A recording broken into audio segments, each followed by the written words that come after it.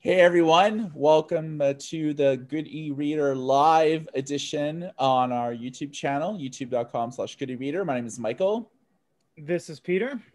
And what are we talking about today?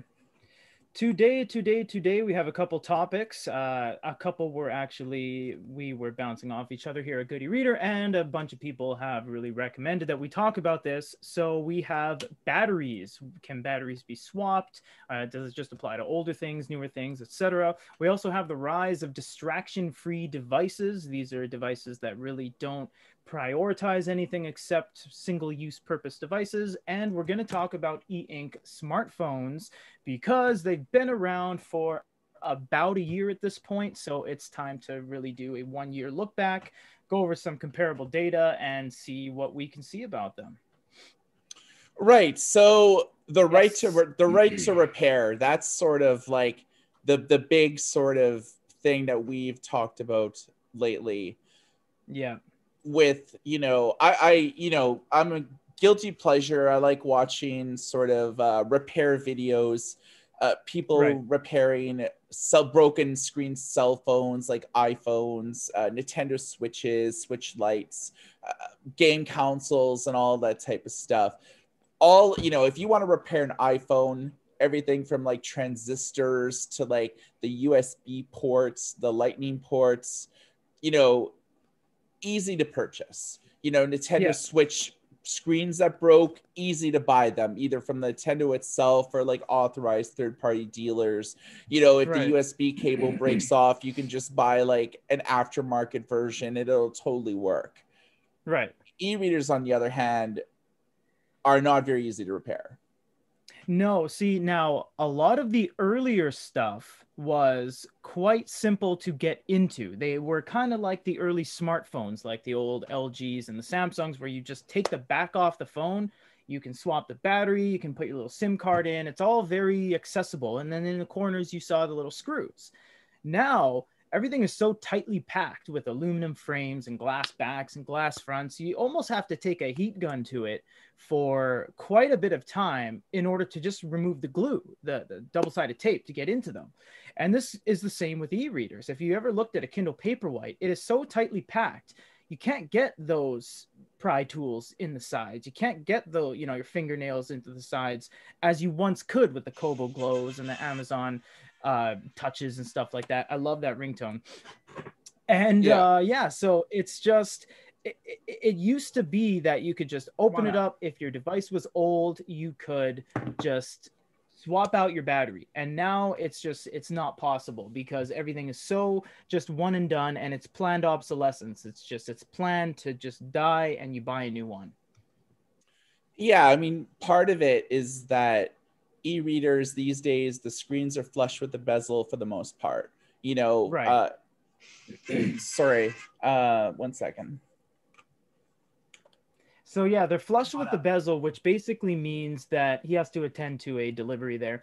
So they're flush with the screen and bezel, which means that back in the day, the panel was user removable. It actually was user removable. So you could open it up and take it out, and you could actually buy batteries for about 10, 20, $30 for your Kobo Glow, your early on Barnes & Noble Nook, etc. And you just swap them in. They're very easy. Nowadays, everything is, it has the batteries like snap to the PCB. It has like heatsink double-sided adhesives, and everything is just so jam-packed and tightly fit is that they don't want you to open up the devices and service them, which is why a lot of devices now have no screw holes. They have no external Torx screws. And even if you look at smartphones, for example, I have the Asus Zenfone 5Z.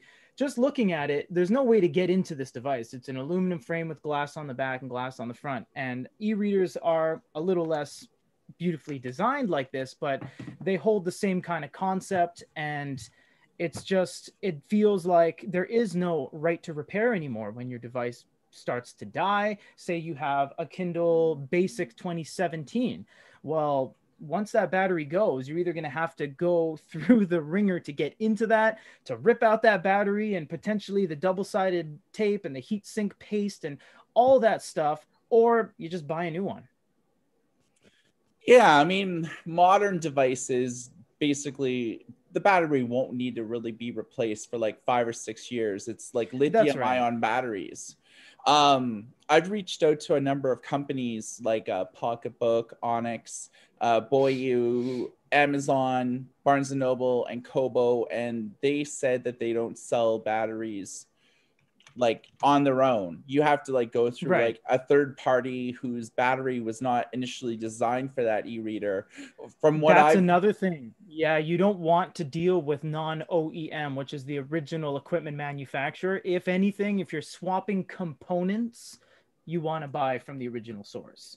Yeah, we've all heard about buying like third party wall chargers and they catch on fire, or like It's a real thing. crappy USB cables that just like short out and like do charges and actually like ruin like capacitors that are on like the motherboard and things like that.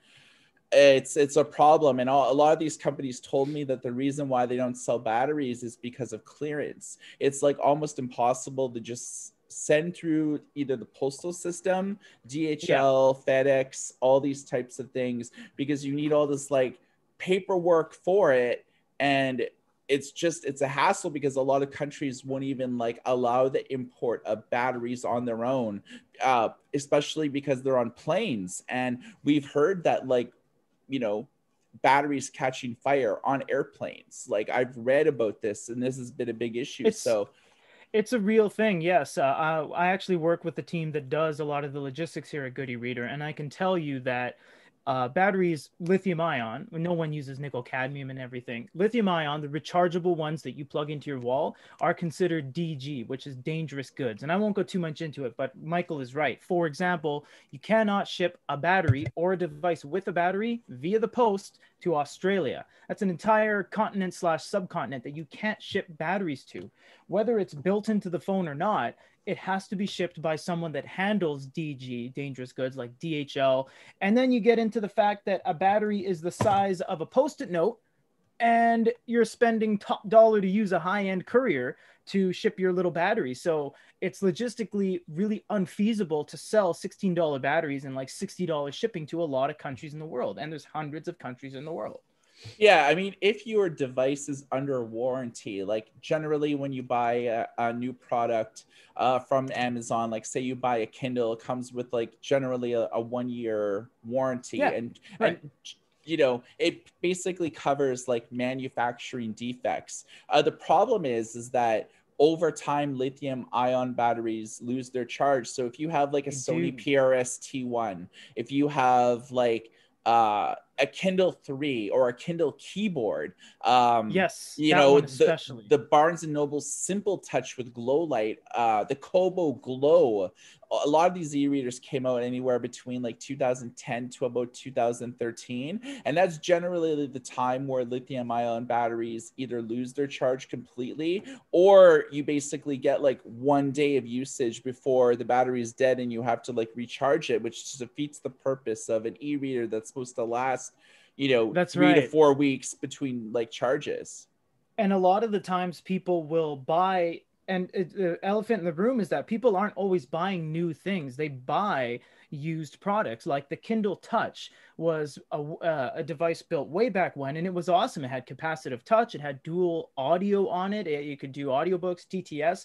It had a lot going for it, and people still strive for those older devices like the DX, like the Kindle Touch. And then when they get it, it's like, oh great, my device is great. And then we get down to about 25% battery life, and then it dies. So that 25% wasn't even indicative of how much battery life you had left. It just suddenly would jump to the end and just die. And I've seen even some of my friends with their old iPhones that they would buy, like an iPhone 10, and they're like, oh, whenever my phone gets to 15, that means zero, and it's dead. So, you got to have it plugged into the wall, which defeats the purpose of a cellular phone to be plugged into a cord. So, yeah, it's true. It's just the right to repair has seemed to have gone away, and people just don't want customers messing with their goods, it feels like.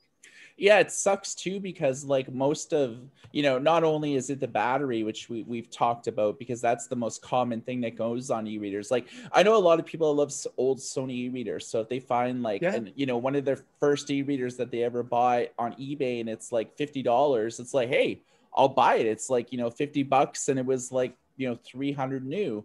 But little do they know that the battery doesn't have a charge anymore. But one of the other things is No. micro USB on e-readers. Like USB-Cs has only been Yes. like a newer type of thing. Those ports Right. are more durable to what e-readers first did was mini USB and then micro USB. And then micro, yeah. And, basically you have to always plug the USB into the e-reader and then either to a wall outlet or to like your laptop, PC, Mac to like charge it. And if you keep, especially like if it wiggles a lot, it'll sort of like over time either bend like the little plug or like maybe one of the little spokes will like break and then suddenly you're with an e-reader that whose USB port's broken. You can't get into it to repair it. So what do? You basically can't charge it anymore. It's basically useless with a good battery or not. If you're out of warranty, there's really no way that you're going to be replacing that on your own. So where does it go?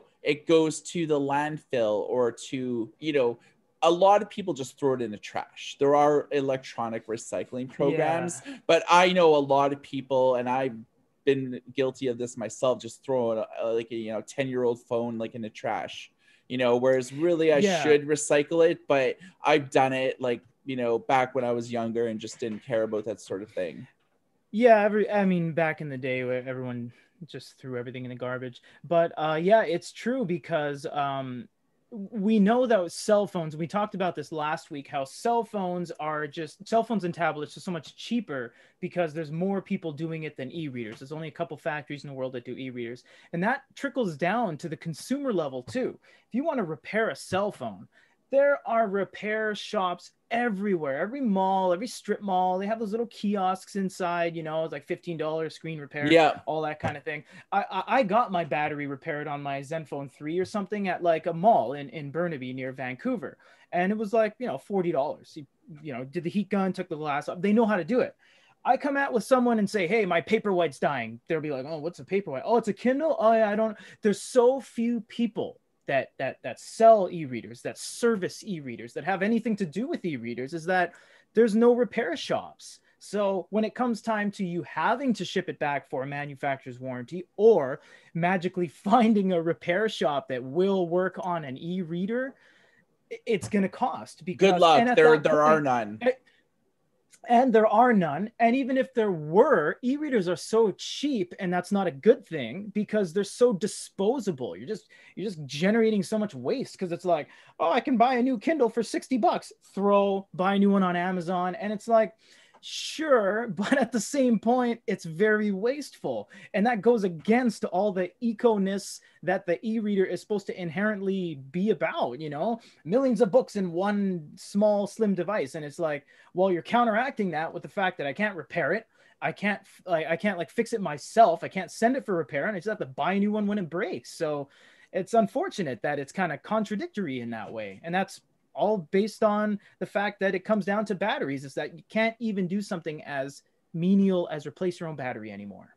Yeah, and like not to mention that a lot of e-readers now are waterproof, and what they do is they add the waterproofing like technology to like the motherboard itself and like coat the actual components, so the battery actually can't be removed because it's a waterproofing foam that's like basically covering all the internals, whereas like early waterproof e-readers didn't do that. They basically did it I remember the first Kobo waterproof e-reader, they actually had a flap that protected the USB port. That's right. That if you wanted to get it wet, you had to like close all the little flaps, exposing like, the micro USB like port. Because if water got in there, it would short circuit and die. So they had a waterproof flap, and then eventually it was internal coating, and you didn't have to like protect those flaps anymore.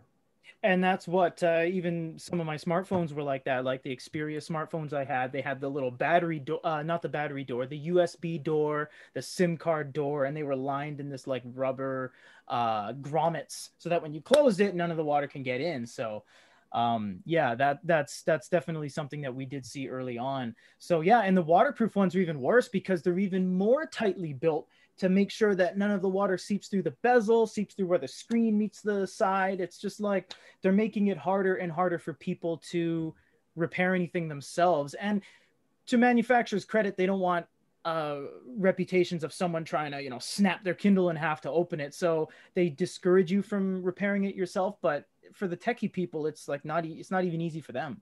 Yeah, and there's like very few tutorials out there, and even third parties don't make batteries for modern e-readers. They only make them for like the devices that actually can be repaired, like the Kobo Glow HD, I think was the last Kobo e-reader that actually could be taken apart, and you could even swap out the SD card. Now with modern Kobo e-readers, they solder the SD card directly to the motherboard, so you can't even remove it unless you got like a heat gun, and like you cover all the components to like the the sides of it with like special film. And it's like, it just makes it almost impossible for the average user to service their device and prolong the longevity to it. So you're lucky these days with like most e-readers having screens of glass. You drop it, the glass can shatter. What do? You can't replace the screen. Amazon or Kobo or all these companies don't make actual screens. And if you're outside the warranty,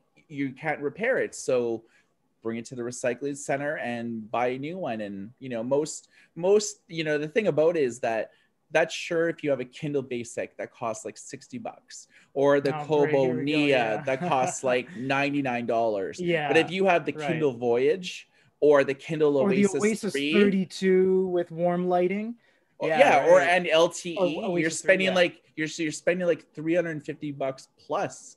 So if you want like a larger screen and a better e-reading experience, you want to buy the Oasis 3 from Amazon, or the Kobo Forma, that's also like $250 like plus dollars if you want to buy that. So I mean, e-readers are pretty expensive, like for the most part. They occupy both ends of the spectrum. Yeah, there's a race to the bottom where you can get e-readers as low as $29 on sale, and then there's premium stuff like the Oasis 3, Michael was saying, 32 gig LTE. It's almost $480 Canadian when it finally lands after tax and the highest possible model. So yeah, I mean, e-readers are like, they're not just those disposable $40 things anymore. They're getting up there. Yeah, I mean, and there's a lot of people that do buy the higher end type stuff for, Absolutely. whatever reason, the highest memory model for internal storage for their own library and so on. So all of these like little factors come together that once it's out of warranty and it breaks, there's really nothing that you can do, because Amazon doesn't even have like an after warranty like program. You can't buy an extended warranty on your Kindle and go for like 3 to 4 years. That this might be in specific markets, but I know in Canada that is not an option. Same with Kobo and Barnes & Noble. They don't offer extended warranties. In our own store, we offer extended warranties because like we deal directly with like these manufacturers, and like a lot of them actually have repair centers. Obviously not Amazon, Kobo, Barnes & Noble, but like Sony, Pocketbook, Onyx Books, Boyu, Supernote, a lot of the bigger brands, they have repair depots where out of warranty type stuff will be fixed at a fee, but that's like why people pay extended warranties to protect against that. And if like if the actual repair costs more than that the warranty is worth, we eat that cost, because like we want people who buy products from us to be protected and secure, especially if they're spending like $500, $600, sometimes $1,000 on a product. They want to make sure that at least for like the next 4 years, they are protected against basically anything other than just like an act of God. Yeah, I mean, not to turn it into too much of a pitch, but a lot of people are always complaining about certain manufacturers communication as well. So it's like I emailed them, they never got back to me. I had my device that broke and all that. Well, because we're so big and widespread here at Goody Reader, we actually do talk to these manufacturers and distributors on your behalf because we have communications with them. So if you want to get things repaired, we can help you. We can help facilitate that, basically, which is why we sell the warranty. And we're one of the only guys that sell warranty across almost all the brands we sell. Is because, yeah, if you buy something from Boyu, Boyu makes some good stuff, but let's, call a spade a spade. They don't have the greatest communication. So if you were to contact them directly from Morocco to Boyu, chances are you're never going to hear anything back. But you message us. I mean, we're on YouTube, we're on Facebook, we're on email, we got a phone number, you know what I mean? So we're there, we're kind of present. A 1-800 number, toll free. Yeah, or 1-833. It's toll free, but it's yeah. So we're kind of present and we're here. We do these live shows. So people rest assured that, we're active on a daily basis. So that's kind of why the whole thing about if you can't repair your item, if you drop it, if you break it, if your battery dies, we'll try our best to help you in any way we can. Which is, yeah, I mean, a lot of the times, like, even if you don't buy a product from us or don't buy a warranty from us, we still help people facilitate repairs, and I mean, on a weekly basis. Absolutely. People say, where can I send my pocketbook? We say, yeah, we have the address for the repair center. If you're willing to, pay the cost because you have like a 3-year-old unit, you're out of warranty, you can definitely go down that road if you want. And we help get it going, and labels are sent in some directions, and customers ship it, they get numbers, and we help facilitate all that difficult stuff. Yeah, and I mean, we do that commission free. We don't actually make any money from that, but no, we don't make any money on that. We believe in e-readers, and I personally, the reason why I continue to do this 14 years after we launched Goody Readers is because I love reading. I love technology. I love, whether you're reading on an e-reader or a tablet or a print book, a manga, listening to an audiobook. I mean, it's like consuming knowledge, and it's like making you a better person. And I mean, and I'm a big advocate of parents reading to kids at an early age. There's a lot of studies that have proven that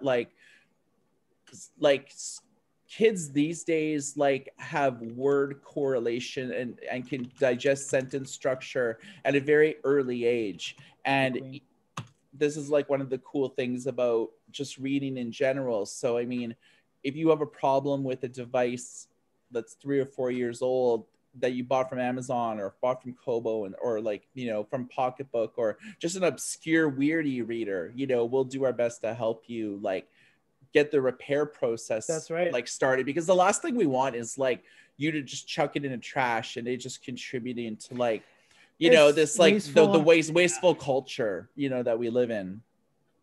Speaking of weird brands of e-readers, like you said, we are going to do our flash contest for today, and there's no rush on this. You guys can, whenever we see the right answer, we will post the winner and we'll just chime in on the comments. This is what you are winning. This is the Xiaomi Mi Mijia temperature sensor. It's a black and white electronic display. It shows the temperature of the room and the humidity. It has a Humidex, and it has a little smiley face on there. It is factory sealed, and it's yours absolutely for free. We'll throw it in the mail. We will send you a picture of your parcel if you tell us what the first e-reader ever made was, the first ebook reader. That's all we'll say. If we see the answer for the first e-reader ever made, the absolute first e-reader ever made, if we see that in the chat, we will give this away absolutely for free. Let's get back to the program. Yeah, that's actually made by Xiaomi, and it's actually sold in Walmart, I think, and Best Buy, and a few other retailers. It's a great little system because it can sync with your phone, do Celsius and Fahrenheit. It is an e-ink screen, so it does last basically I think it's 3 or 4 months, because the screen could go into standby mode if you don't if you don't want it to, but generally. Oh my God, Queen just answered it. Oh no, we had someone say Nook, and that's a great answer. Nook was created very early on. They did make some of the first e-readers. They made some of the first e-readers with glow lights. But unfortunately, Queen Cats right now just said Rocketbook. And you are correct, although that isn't the first e-ink device, which we didn't say, we said e-reader.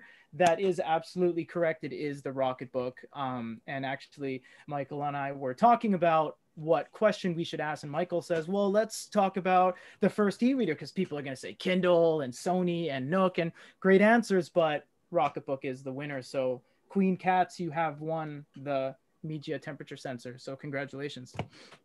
The Rocketbook, let me just show it to you guys like on the screen. It actually didn't use an e-ink screen, it used an LCD, but it was made a long time ago. I think 97. Yeah, look at that. Yeah, Martin, scroll down. Yeah, Martin Erb Hand and Mark Tapperning. Look at that. Yeah, they developed it in like 1997. They actually shopped the prototype to Jeff Bezos at Amazon. But he passed on it. And basically, he got funding from Barnes and Noble to actually release it. Sold 20,000 in the first year. Bezos was impressed at this, but had reservations just because, like, you know, you basically had to transfer the ebooks from the computer. But he, you know, basically he never lost sight of the Rocketbook and, you know, the sort of itch that it wouldn't scratch. So the Rocketbook basically led to the creation of like the Amazon Kindle. You know, almost like, I think the Kindle was like 6 years in development before it actually got released. We wrote like a huge post on the Rocketbook and how the first Kindle came to be. And funny fact, Neil Stephenson, the guy like who was like, basically him and William Gibson basically pioneered like the, you know, the cyberpunk metaverse, like, you know, the early internet and stuff like that. He was brought in to be a consultant on the original Kindle, because Jeff Bezos like grew up like reading his books and he was like super impressed with like how smart he was. And they actually remain friends to this very day. Nice. Congratulations on that. Thanks for the info on the Rocketbook. Rocketbook's super interesting. There's been a lot of early on iterations of e-readers. And speaking on e-ink and moving forward, obviously, that is what it's all about. E-ink phones, as we said in the intro, e-ink phones have been around in a couple different device structures. For example, this is a Yoda phone, and if you'll see on the back, it is e-ink. And now we have seen cases and dual screens like this, but e-ink smartphones, which are dedicated actual smartphones with no secondary screen, have been around for about a year now. Well, so, some do have secondary screens. I know Hisense makes the A6L, which actually has like a, it's sort of almost like the Yoda phone, where it's like a front-facing LCD display and a rear-facing e-ink display. But that's sort of an anomaly. You know, Yoda phone pioneered like the dual screen LCD on one side, and then it would mirror on the back, you know, the e-ink screen. It's sort of, it was early attempts at like a phone, whereas now the technology is like advanced where like you could actually use like the standard Android experience on like the rear of the phone rather than just like it being mirrored or immolated or something.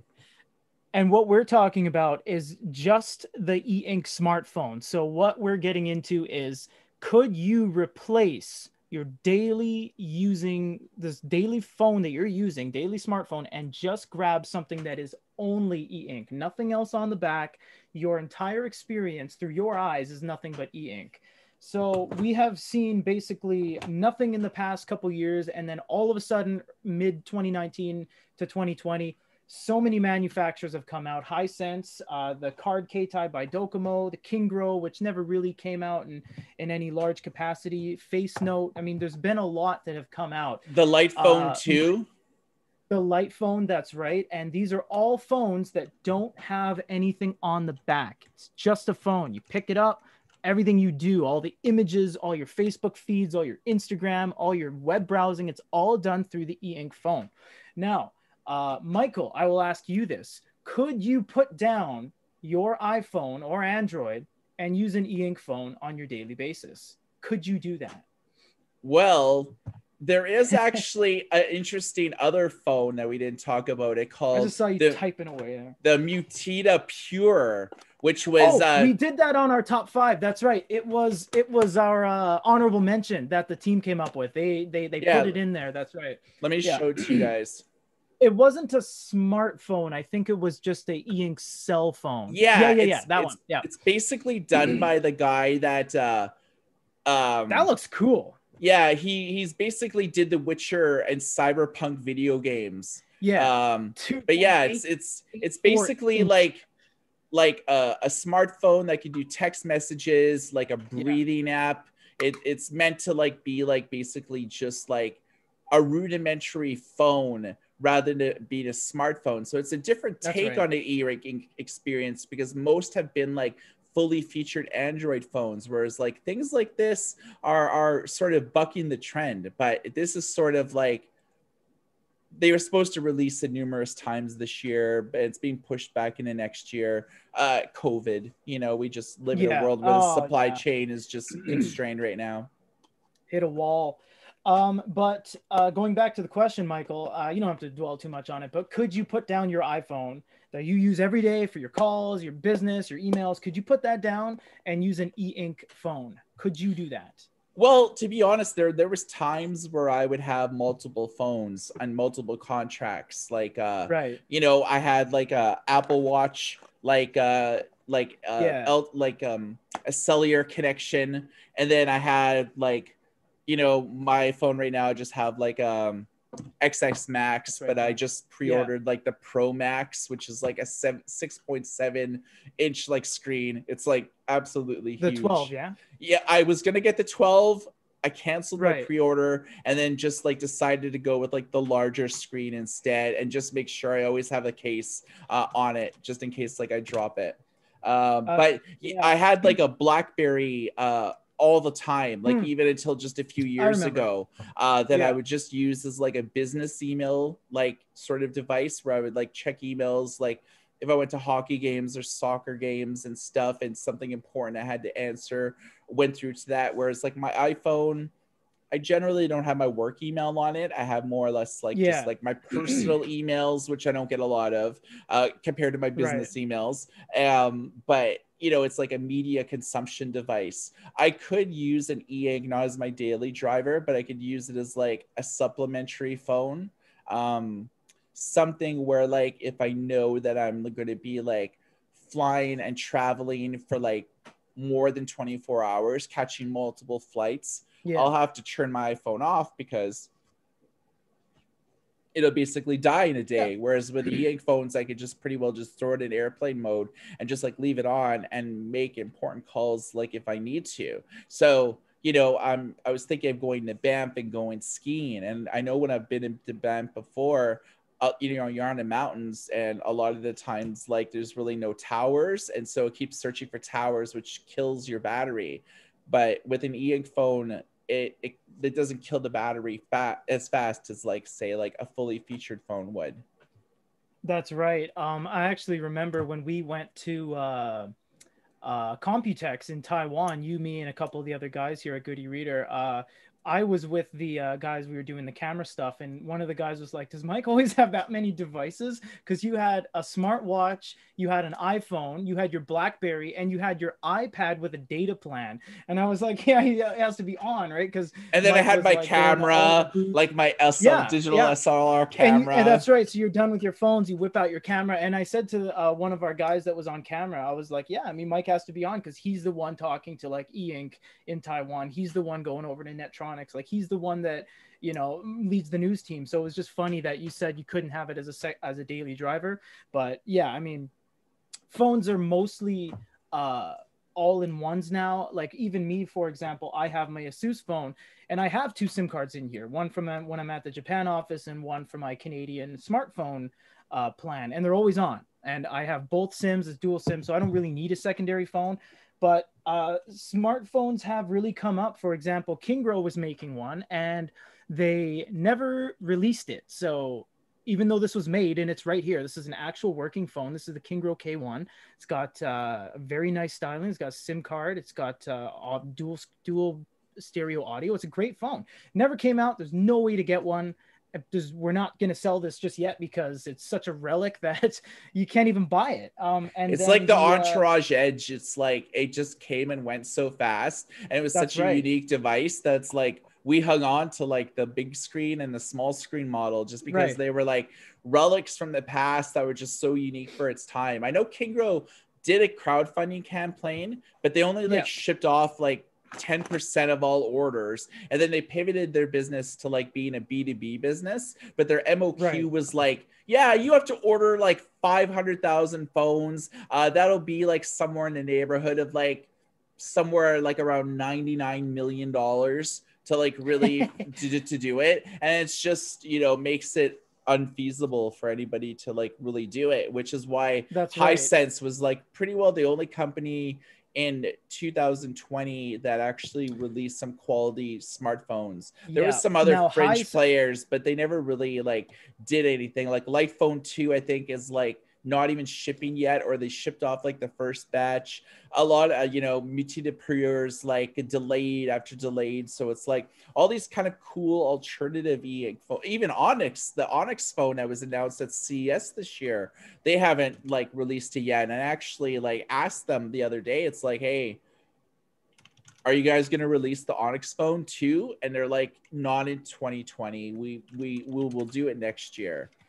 Whether they do or not remains to be seen, but they did release an e-ink phone like 7 years ago. Like it wasn't even and it was actually a deadly device. It was actually like way ahead of its time, and this was before front lights on e-readers existed, so it didn't have a front light. This was before e-ink Carta, so it was using an e-ink Pearl display, and like the refreshing was like a big issue. But you know, you have to sort of release these devices to see if there's like a market for it. And this was, I think they even released it before the Yoda phone was released, or maybe they did it first. Well, this is going like 8 or 9 years ago now. So yeah, Yoda phone has always been a combination though. It's always been an LCD smartphone with an e-ink panel. The Onyx phone was an Onyx e-ink, a single screen like e-ink phone. Yeah. And going back to Hisense, if you guys don't know, is a very, very big company worldwide. They sell TVs, microwaves, refrigerators, stuff like that. They killed it in 2019, 2020 with the ink phones. Commercially available, working, SIM cards, you know, works on T-Mobile, works on AT&T. They had 5 devices come out within a 12-month period. More importantly, they had English and multiple languages on their phones. So it wasn't, you're right. It wasn't just like a Chinese like device that was only in Chinese and English users couldn't use. I told you about this, Mike, but we never touched on it. And I threw it over to the review team, and they're like, we can't do anything with this. This was sent to us randomly in a box from DHL. The company's name, I'm not trying to be mean, but it was just like Shenzhen Technologies Inc. So I'm like, all right. It was a e-ink smartphone, packaged well, very, very well. Looks beautiful. Came with like a QQ 10,000 Chinese yuan gift card. Looked great. And here it is right here. Like it's an actual e-ink smartphone. And there was nothing in the box. There was no promotional information. Usually there's a guideline of what we should talk about when we do the review. It was a blind, like just shipment to Good e-Reader. And we opened it. We're like, okay. Like it looks great. Flush screen and bezel, all in Chinese. And that was the thing. And you're right. Like Hisense did it and did it well. They made the Hisense, the A5, the A5 Pro, and more importantly, they made 2 color e-ink phones, the A5C and the A5 Pro CC. These aren't jokes. They're actually really good. They run multi-core processors. They have speed modes, which means you can watch videos in color with audio. It was a usable phone, and they sold a bunch of them, and we ourselves were working on distribution. We got distribution. We shipped off hundreds of them all over the world, and yeah, they were in English and they worked everywhere. So Hisense is a beautiful example of e-ink phones can be done if they're done well. You know, you have to commit to it, and they were done perfectly well, to the point that even another company, FaceNote, actually used the Hisense A5 shell. It actually says Hisense on the back, and made their own device. And they made the beautiful boxes and promotional stuff, and they white labeled the devices off Hisense because they saw the success. And this again is multi-core, English, Android, Glow Light, etc. So it's just quite amazing. Yeah, you know, it's hit or miss. Like most of the cool e-ink innovation is done by companies in China, because like that's where the e-ink manufacturing factories are. That's where like a lot of the key e-ink executives are. So it's easy to like create e-readers that are all in Chinese for the China market, to make smartphones entirely for the Chinese market. And then there's companies that do it for the Chinese market, but they also have the international market in mind. So they make it so like it's available in China, but for importers, like we'll deal with companies in North America, Europe, Africa, and stuff like that for distribution, because like we support all of your languages and stuff. So, you know, there's a, you know, we just did like preliminary talks on our top 10 e-readers of the year, and we left off a lot of the cool e-readers that were entirely in Chinese, just because like most of our audience is not in China. You know, we're English speakers, you know what I mean? Like we're, you know, we're from Canada, so we basically like put a Canadian English language spin on things, and most of our like audience is like from the States, Canada, the UK, Western Europe, typical Canadian countries, because that's what all of our content, from videos to review videos to all of our written content, everything's all in English. So we typically like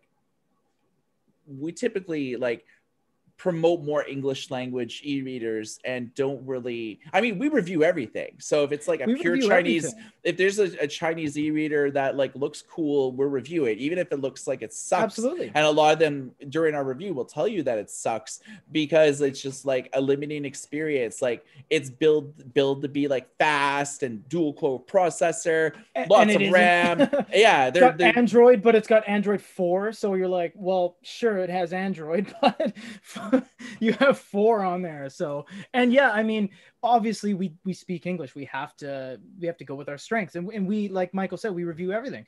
iReader sent us the Smart 2. We did an unboxing. We're going to review that. Xiaomi sent us theirs. It's all Chinese. We're going to W7 Moan, you know, we did the iReader C6. We did the iFlyTek C1, I think, both color devices, English, Chinese only. And it doesn't do any good saying, oh, it's all in Chinese, oh, this sucks, throw it away. No, we have to do the best we can. We have to appreciate and respect the models. And, you know, there's more people in the world that you don't speak English than speak English, pound for pound. So we have to respect that, and we have to do everything we possibly can. For example, right now, someone from Chile is saying hi from Chile. His name is Jose. Like, thank you very much for joining. Like, word up, Jose. Yeah, muchas gracias. Like, I apologize we can't speak Spanish to, you know, all the people in South America and Europe and stuff, but it's just the reality. But I was going to show one more thing. Speaking of being internationally friendly, we have this really tiny phone. This is the Docomo Card Keitai. Yes, this is a phone. You can use this as a phone. It has some apps on it, no access to Google Play. It's like a 2-inch screen. Yeah, look at this. It's actually made to be the exact same, almost, width and height as a credit card. And it's actually the size of 4 credit cards stacked on top of each other. This thing's really cool. It has audio. It's got USB port. It's got volume. I mean, it's got a SIM card. This is, compared to a regular smartphone, is about that big. It's really, really tiny. And yeah, e-ink is reaching all corners of the world. So whether you need something to just maybe take on travel, throw a random SIM card in there, and, you know, just keep this in, you could effectively fit this in your wallet. Like, you can put that in your wallet. That's your smartphone in there. So it's kind of cool that e-ink smartphones is what we're mainly talking about. We go off track, but that's what this is all about.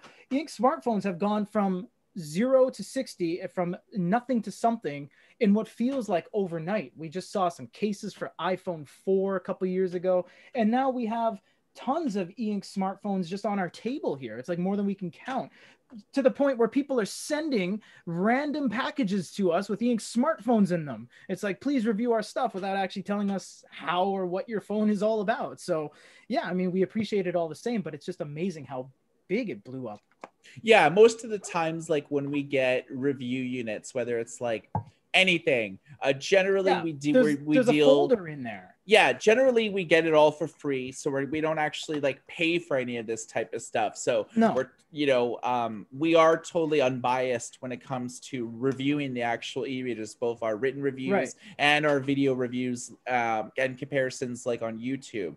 Most people, like, you know, they'll reach out to us first and just like, do you want to review this? Like and and I'm like, you know, send us like a press kit so we know the key selling points, you know, because we get just so many review units that they all sort of blur together after a while. So if we get like a 1-page like sell sheet, or like you know, what the device brings to the table, how you use it, if there's anything kind of cool and innovative about it, that's where we'll talk about it. Say something that's like the intangible features about it, like this is the only one that does this, like we need to know, to for sure send us something random that's not in our language, with no promotional material whatsoever, without even an email follow-up or contact. It's like, I don't know what to do with this. So we'll probably actually end up giving it away and do a nice giveaway or something. Yeah, I mean, we just like to know like things that a lot of people don't talk about, like if it has a front light, how many LEDs does it have? If it says a quad core processor, what processor are you using? Like what type of, like, you know, how big's the storage? Like is it micro USB or USB-C? You know, a lot of this stuff like initially is only in Chinese, which makes it hard for us to like decipher. It does. So we always generally have to use like Google Lens and other things in order to do like instant translations. So just so we know what we're talking about when we review e-readers from like other countries. But you know, going back to just China, finally, you know, the reason why we review a lot of Chinese only e-readers is because, like, being in Vancouver, I know firsthand that we have like a huge Asian population here, not just from China, but like, you know, Japan, the Philippines, you know, Malaysia, you know, sort of that Pan-Pacific region. So we got like very distinctive cultures here, but probably the largest one, at least in Vancouver, and probably the same with like Oregon and California and Washington State, is like, because we're close to China, so we get like a lot of Chinese exchange students here. A lot of Chinese families will move here, and they can't buy these e-readers from China.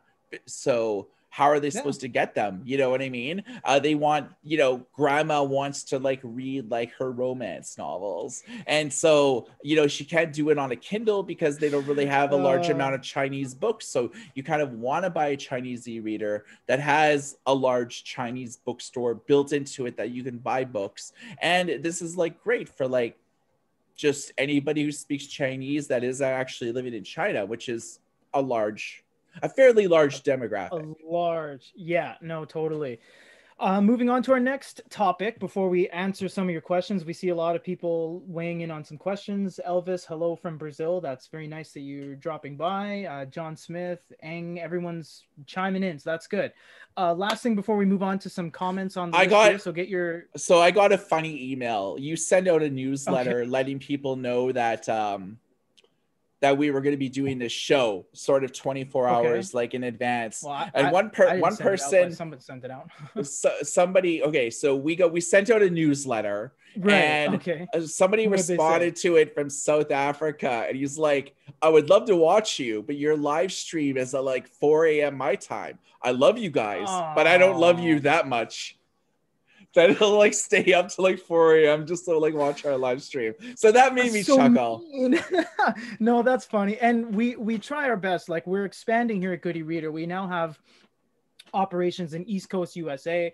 I'm currently actually spearheading the Japan office over here. So it's actually 10 a.m. for me on Sunday, November 8th right now. So we balance it out so that we reach everyone we possibly can. And 5 p.m. Pacific right now is the best possible time for the most viewers. So that's unfortunately, Mr. South Africa, we can't be awake for you at that point. But we actually were talking. Oh, see, look, John Smith is like, it's 4 a.m. here. See, that's amazing that he's sitting down for this. We appreciate that a lot. That's amazing. That's right. Yeah. And so not only to say that you could just watch us live, but this is like recorded, so you could watch it video on demand. And you could actually, if you're watching the video on like the desktop or the mobile version of YouTube, you could actually see the comments on the left-hand side. There's a chat. So you could actually watch chat going as we're actually speaking. So that's like a cool little feature that like we implemented. And as you can see from the watermark, we are using Zoom, and we're in the midst of like getting some branding overhaul to like remove the Zoom and add like a Goody Reader logo. So this is like our second live stream, and so we're doing it every Saturday, 5 p.m. Pacific, 8 p.m. Eastern, and wherever your local time zone is. You know what? We got to come up with a second time slot or something, because I'm reading right here. John Smith says it's 4 a.m. Cornelia says it's 2:45 a.m. right now in Europe. Luca says, hi, I'm in Italy. It's almost 3 a.m. right now. Depremation Ray says it's 1:45 in the UK. Some guy named VM is like 7 a.m. Look at all these people staying up to these odd hours watching us. Like you don't know how much that means to us, that we see your guys' comments, we see your engagement. This is very touching, and it is actually very nice that you guys are going out of your way to watch that. We're trying our best to really be there for you guys at all times, so thank you very much. You guys are heroes. Topic, I will drink. I would take a sip of my vanilla Coke. No branding endorsements. No branding endorsements. Cover the label. I'm gonna take a drink to that from my non-labeled black coffee here. I'm not gonna show you the label. You know, this is actually super hard to find. Like that flavor of cola drink, you have to say? Of Coke Zero vanilla and the cherry version, but they also make vanilla and cherry together, but it's like super hard to find. It's like there's like 2 stores in all of BC that I found that actually sell it, but they don't actually ship it. You have to actually visit their store to actually buy it. So it's like a very tasty drink, and with like, you know, no sugar, but it's like, you know, it's the only cola that I drink, and it's like very occasionally. So I just did it as a celebratory toast. Celebratory. Yeah, to like all of our Someone viewers. Actually says they're gonna go to sleep soon, so you know what? We'll just go this. We'll just go into one quick question and then we'll move back. Hi guys, how often should I replace the Note Air stylus nibs, and from where can I buy them? Good question. We'll get to this for you in Norway, because it's 2:45 a.m. You're gonna go to sleep. The Note Air stylus nib is actually different than the other ones. It's more conical, meaning it's more pinpoint. So they wear down a little bit more than the round plastic nibs, but you can buy them from our site, and we will do our best to keep the price as low as possible, because I know it's a wear and tear item, but you can buy them from our site. You don't have to change it as much as like the Sony. It's not like that. It's not graphite like a pencil, so you'll be good for those for a couple months. It's not gonna really affect your drawing. So yeah, basically, so to answer your question, I actually talked to Onyx about this, and they said like for the initial launch of the Note Air, they weren't actually making it available to buy the styluses independently or the nibs independently. Initially, they were supposed to do it at the end of October, but they now said that the end of like November is when they're kind of gearing up to release the nibs, replacement nibs for the Note Air. You need nibs. Yeah, that's something you need. We're going to go into more questions in a bit, but we're just going to do our final topic here, which we agreed on, is distraction-free devices. Now, distraction-free devices can be anything that really doesn't have Google Play, doesn't have a high level of Android, doesn't have audio, really doesn't shove apps and preloaded stuff in your face. So, for example, a good example of this is Onyx. Onyx is not distraction-free inherently. They have a lot of apps. They have a lot of cellular communication. They have Wi-Fi. They have preloaded stuff, Google Play, you know, speakers, text-to-speech, all that stuff. Remarkable is distraction free. You open it up, you draw, that's it. There's no apps. You can't even drag and drop files to it without a computer software. So that's what we're talking about. Distraction free, not distraction free. Michael, go. Yeah. So, I mean, we used to call e-readers that didn't have like a lot of perks. Okay, so it wasn't very long ago that e-readers didn't have a web browser. They didn't have That's right. like They were experimental. Yeah, they didn't have Wi-Fi. They didn't have integrated bookstores. That you had to basically plug it into your computer and drag and drop ebooks to it. And they didn't have Facebook. They didn't have Twitter. They didn't have social media integration. They didn't have a barrage of notifications because they had no notification delivery system. That's right. And then basically tablets came along and inundated us with distractions, and e-readers basically thought, yeah, I think it would be a good idea for us to, say for Kindle, to add Goodreads, right. notifications about Kindle X-Ray, new features that are available, a lot, do you want to share this passage with your Twitter followers or your Facebook followers? It's like a lot of sort of unnecessary social integration that people generally don't even need, and it's hard to actually churn off. So we used to call e-readers that didn't have a lot of bells and whistles limited because they were. Now companies are actually using distraction free as a key selling point for the device because your everything, a lot of people just don't read on e-readers. They read on their smartphone because that's always with them. So you could read a news article, you could read some fan fiction, you could read anything. I mean, on an iPhone they have apps for everything, whether you like manga, magazines, newspapers, replica editions, subscriptions to the New York Times. You can read all that, and it's all optimized for like the screen. E-readers and e-ink devices, like on the other hand, some just do not embrace anything other than just a distraction-free experience. And we've seen this with the Remarkable 1 and a Remarkable 2, which Peter is showing you right now. That all it does is take notes, and that's not a bad thing. It takes notes very well, and that's all it does. It doesn't say your castle has been raided, go and defend your castle, you just got 100 gold. None of that's going to happen on this because it's just for reading. And it's just for writing. That's it. Whereas you go into like an Onyx Books or a Boyu or something with Android on it, and there's tons of distractions. But the whole distraction-free thing is a matter of perspective, because you could get an Onyx Books and turn off all the permissions, turn off all the distractions, and uninstall everything you can, and you're left with a distraction-free device. But with Onyx, it's good because with Boyu as well, and Sony and all these other guys that run Android or Android updates, is that it's good to have the option there if you need it. If I wanted to go on X mode and go on Instagram, I can on the Onyx, but I can't on the Remarkable. So the Remarkable and the like the Fujitsu and all these distraction-free devices are pretty much like one-trick ponies because they only do one thing. And if you wanted to do more, you have to buy a new device. You can't just do magically more on devices that are distraction free. And as you were talking about distraction free, I was like distracted by my phone. I was like, oh great, I gotta pick up the pieces now. A new Star Trek Discovery episode has been released. The season, is that why? Episode 2 of the Mandalorian has been released. Just two notifications at once from Crave, because in Canada it's not really available on any platform. Yeah.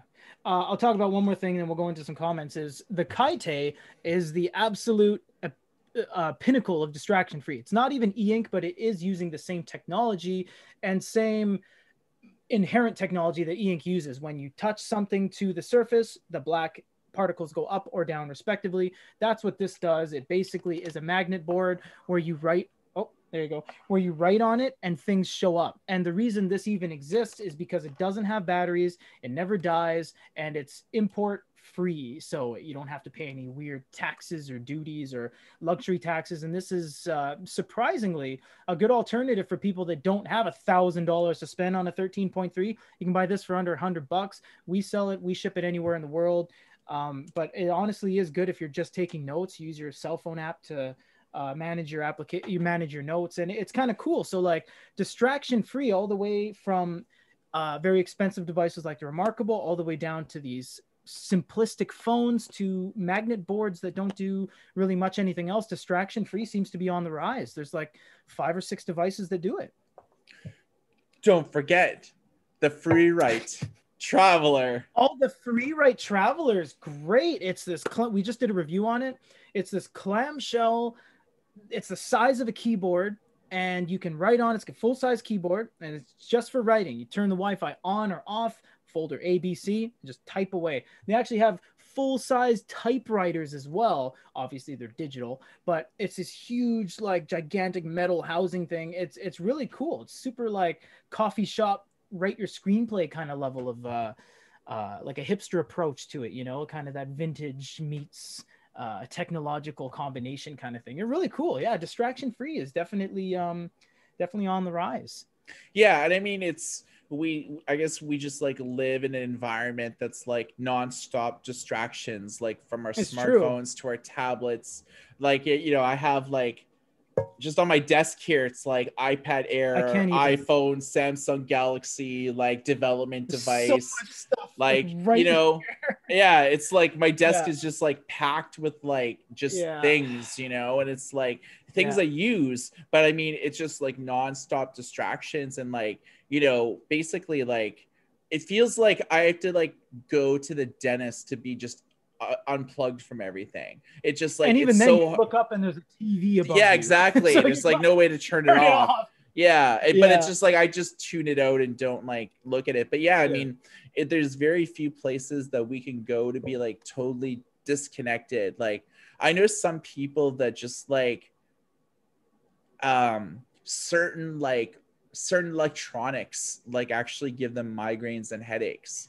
Like I've heard of that, and that's why a lot of people actually turn to e-readers, because there's things like the flickering of a screen you don't notice on a computer screen or a smartphone or your TV. It's flickering, you know, 30 to 100 but you see it if someone has a video camera and they're interviewing somebody and they're in front of a monitor, you'll notice that the monitor is flickering. That's what it's actually doing, and it's like, but it's imperceivable to like our eyes, but that's why see it.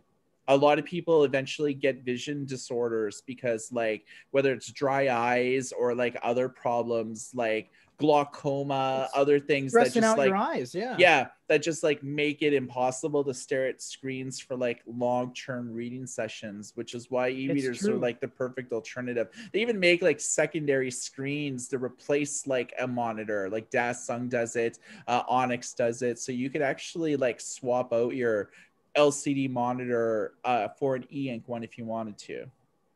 That's very true. And there's Dasung makes the secondary monitor. The Onyx books, actually, the Lumi, which is probably one of the best, aside from the price. It's very expensive. It's upwards of $700, $800, $900 US. It's one of the best e-readers ever made. It does everything, and you can just use it as a secondary monitor in place of your computer screen. And it has X mode, meaning you can go online and watch videos. You can watch us probably. Totally. So there's a lot. Why wouldn't you want it? Why wouldn't you want to watch us at 4 a.m. in Italy? I mean, no, thank you so much. I appreciate that. Shall we get to some questions? we do appreciate our audience. No, and seriously, everybody watching, everyone supporting us on YouTube. We're almost at 100,000 subscribers. That's cool. So if you haven't already subscribed. If you have like a lot of friends, tell them to subscribe. If you have like 1,000 sock puppet accounts that you're not doing anything with, you can also subscribe. No, I'm just kidding. We want everyone to start a secondary email with Yahoo right now, and then subscribe to YouTube to our channel. No, that's okay. I think that like breaks a bunch of terms and services. So I know, don't our actually. Subs will like start going down. We actually don't approve of that. No, don't do that. Subscribe to us normally and tune in, because we do these live shows. We give stuff away once every week on these live shows, and we always have a contest running, always in the background on youtube.com/CodyReader. Right now, we're giving away a 32 gigabyte Oasis 3. That's like $300+. You're giving away absolutely free, and it ends in 5 days. So you can go there and subscribe and like and comment saying you've joined, because that will go to you absolutely free on the day.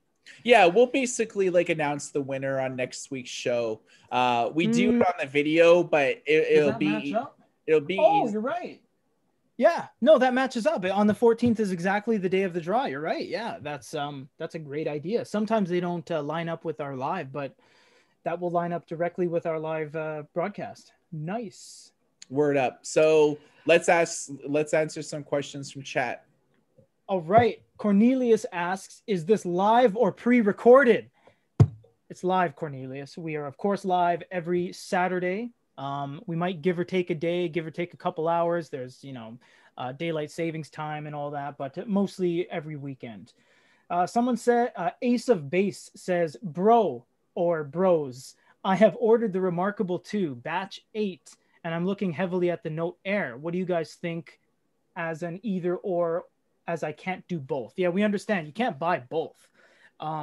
If it was my personal opinion, I would say the Air. Reason being, and a lot of people are saying, oh, the Remarkable's distraction free. You should go with that. And if you just joined us 20 minutes ago, if you uninstall everything on the Air and turn off all the notifications, all the permissions, you have an identical item to the Air that has a glow light, that has arguably a better pen, that has more functionality, that has, the ability to go on the internet, on Wi-Fi, and browse. It's so much more things you can do on the Onyx. Don't let the fact that it has Google Play and has Android spook you. You don't have to do any of that. You can skip the setup process and just use it as a note taker. But it's nice to have the hardware there and the capabilities of Android 10 if you need it. What do you think, Mike? Remarkable or Air, basically? Well, I think the one thing Remarkable has going for it is that it offers like different types of styli that you can buy. So you can get like the stock stylus, or you can get like the markers, like the marker plus. Marker plus. Or you're right. Too. You were gonna say the signature. You can still buy that from the 1 and use it on the 2. Yeah. Yeah. But I mean, right now, Remarkable is not selling the signature, like the Marker Plus, independently on its own. Yeah, they only offer it as like a bundle. Same with like Remarkable. The one kind of cool thing about the series is that they offer like 5 or 6 different cases that you can buy. So basically, there's only one type of case that Onyx makes for the Air. So Onyx only makes one stylus for the Air, and they only make one case for the Air, which you basically get for free with the purchase. Whereas Remarkable, you want like a leather case, cool, pay like $89. You want like a felt case, cool, pay this much. They have like 4 different types and like 4 or 5 different colors of each. So they offer a tremendous amount of like flexibility and options to go with it. So Remarkable, because they only have 2 products in their portfolio, they're more of they have like it's more simplistic. They could customize products just for one product line, whereas with Onyx, they really don't. So they can't really offer leather cases and felt cases. And there's so many different devices they have, and shapes and sizes and form factors as well. Yeah, and they don't really like Onyx isn't really a digital stationary type of company, so it's they don't offer an entry-level stylus, a mid-level, and a premium stylus. They only have one stylus that comes with the Air, which is different from all the other Onyx styluses. So they have the stylus that's just designed for the Air, and then they have a styli that's basically for everything else. What's weird? I might chime in on that. Remarkable, great devices, great writing feel, all that. They're the only device mainstream that you don't get a stylus with purchase. You actually have to pay for it. You, aside from pre-order bundles and all that, and bonus bundles and any sort of discounts, you can't actually, like, the device itself. Once you choose it, it says choose a stylus, and you have to pay for even the base model stylus. So currently it's the only device where you actually technically don't get a stylus for free. Every other device, Boyu, Xiaomi, Onyx, everyone gives you a stylus. They actually don't, which is just kind of interesting to me. Yeah, I'm actually in the market to buy a juicer, and I was ready to pull a trigger, and in the comments it was like the juicer, like it's basically what's known as personalized juicers. So they're basically like a juicer that has like, basically you put a cup that you drink out of, like, it comes with like it, but the one I wanted to buy actually didn't have a lid for the cup.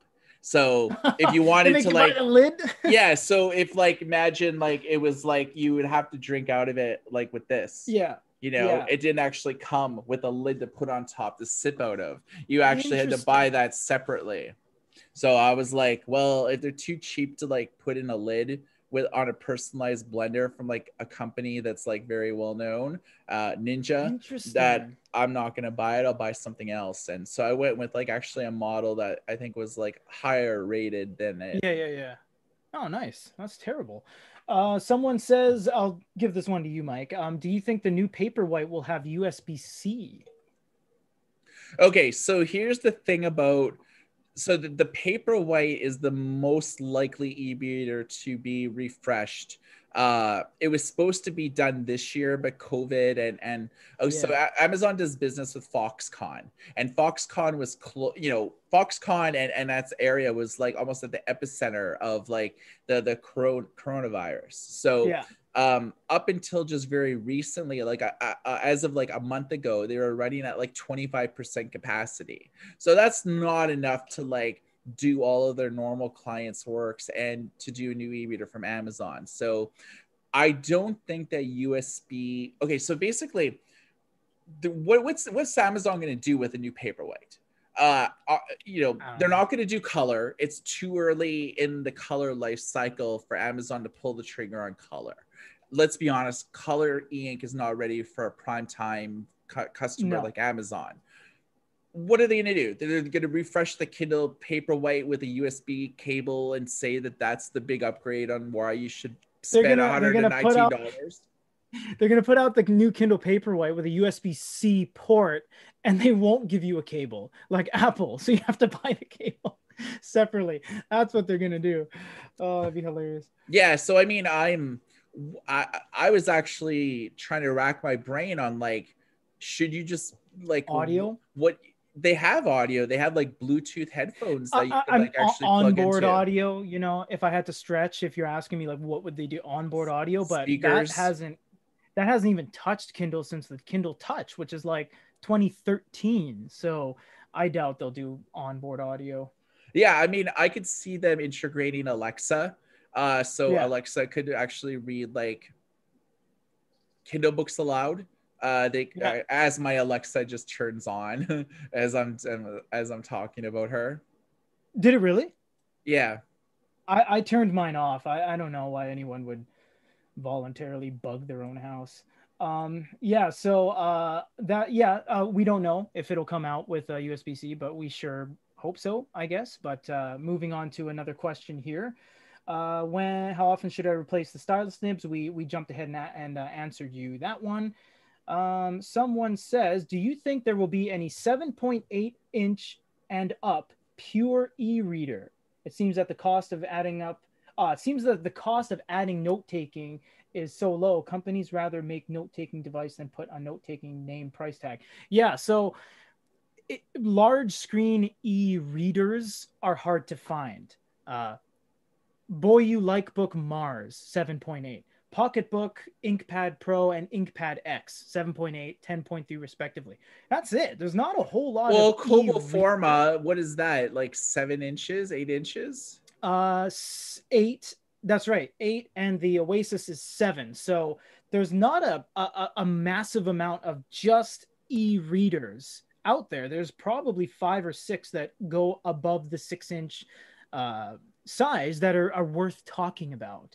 So we don't know. We have seen a shift. We've seen the priority really go into just keeping 6 inches alive. I mean, look at the Nia just came out. You know what I mean? The Poke 3 just came out. So there's that shift of keeping 6 inches alive.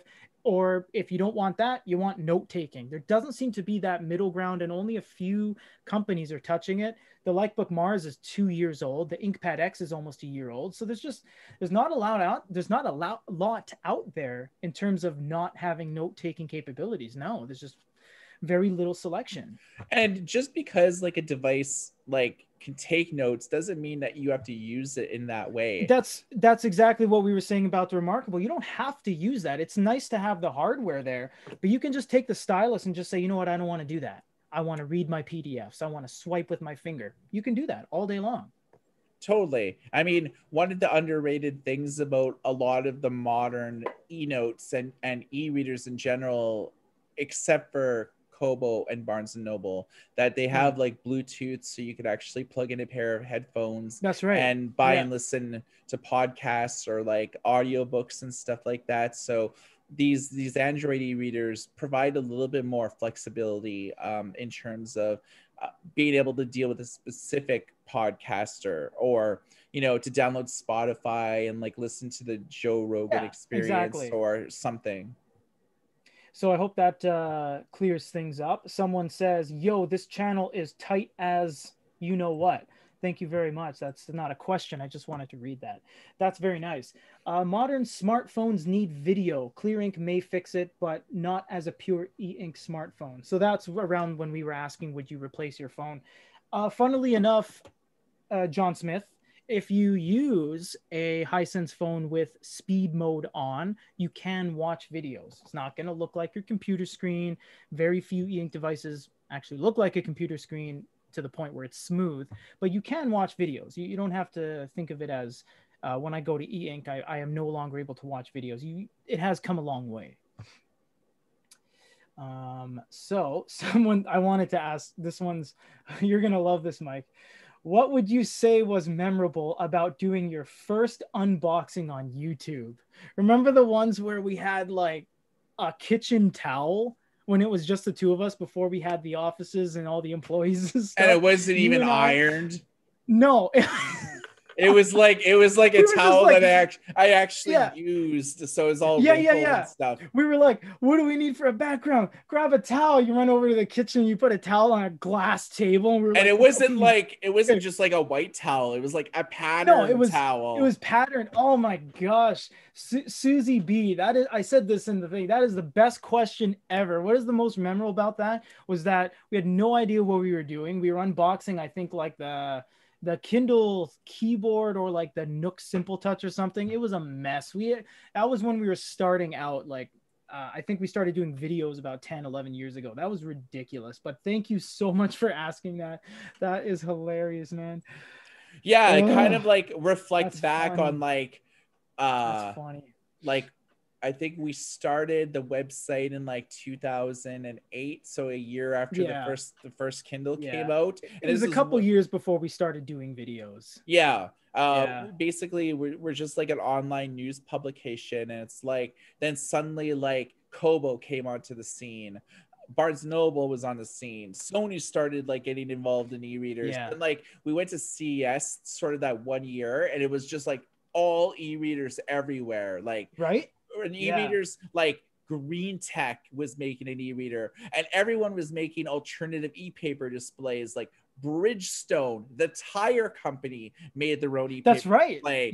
Liquid Vista, Miracell. It was just like nonstop innovation. Like every single like few months there was something new coming out, some new screen tech, some interesting things, and it was like, this is like a cool industry because it's like nonstop competition, all these like different companies doing things, and then like 4 or 5 years later, it's like e-ink dominates everything. Amazon bought it. We got to it pretty early. Amazon bought Liquid Vista, didn't do anything with it. Miracell was a dead technology. Bridgestone canceled their e-paper. Clear Ink never did anything with like their e-paper display, and it's like, Here I thought like it was going to be all this cool stuff all the time, and lately it's just like e-ink. We're doing our best to, make it interesting and keep it interesting. Jay Van Sickle, who I know have actually been with us for 10 years on YouTube. Thank you, Jay. Seeing your face around many a time. He said, can you actually buy a Remarkable without the stylus? Or is that just a promo trick? That's actually very... that's a good point, because although when you're buying the Remarkable at the checkout process, you can't not buy the stylus, like you have to choose one.